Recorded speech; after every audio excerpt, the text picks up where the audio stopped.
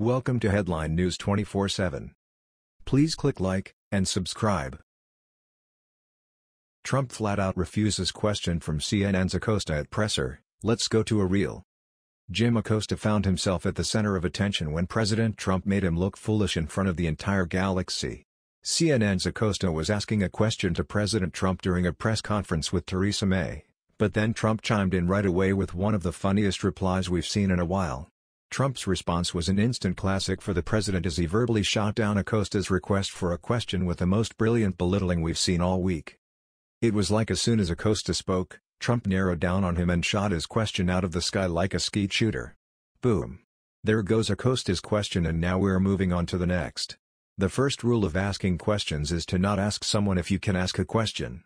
You've already asked them a question. Now you're asking to ask the second question. Just ask the first one instead. Of course, Acosta asked if he could ask a question, which sounds somewhat redundant, right? The funny exchange was caught on video and millions have probably watched it by now. During a press conference on Friday, President Donald Trump launched another attack on CNN, but this time compared it to Fox News. His comments came during a joint press conference with British Prime Minister Theresa May. When CNN reporter Jim Acosta started asking Trump if he could ask a question, Trump flatly denied his request and instead went to Fox News' John Roberts. "Mr. President, since you attacked CNN, can I ask you a question?" Acosta asked. Trump responded by saying, "I don't take questions from CNN," and finished with, "CNN is fake news."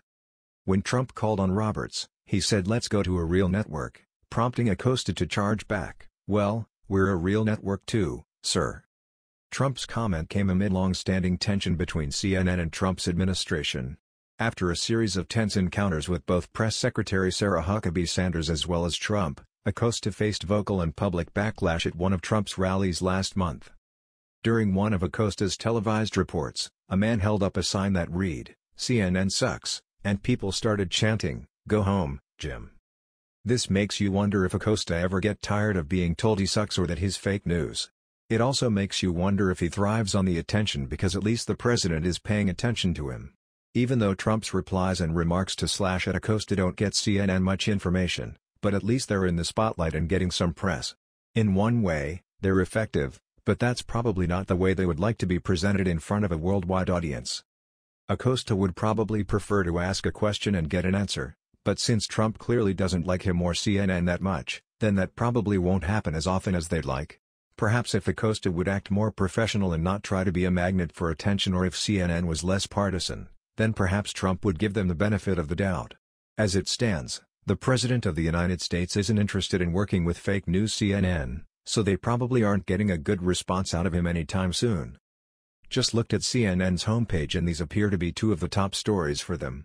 One story is about criticizing Trump's stroll and another story is about Scarlett Johansson being basically forced out of an acting job after intolerant people threw nasty backlash at her. Is this what the top stories of the day really are for CNN? Even on the weekend, how could someone see this as two important stories? I know it's Saturday afternoon, but this is more fitting for the comics section of a local student-run newspaper, not a major corporation. CNN has some issues if this is what they're placing as two of the big stories on their homepage. I prefer Fox News, who spotlighted a major story in which the mayor of London seems to be too focused on hating Trump while his city is torn to pieces by criminals. What issues are more important and newsworthy? The way Trump strolls and ScarJo being forced out of a movie role? Or an entire beautiful city being destroyed by criminals and the mayor letting it happen? When I look at things like this, then it's easy to see which publication gets called fake news by President Trump. Who is better, CNN or Fox News? That was the news. We thought you might be interested in knowing about this. Please click like and subscribe. Thank you.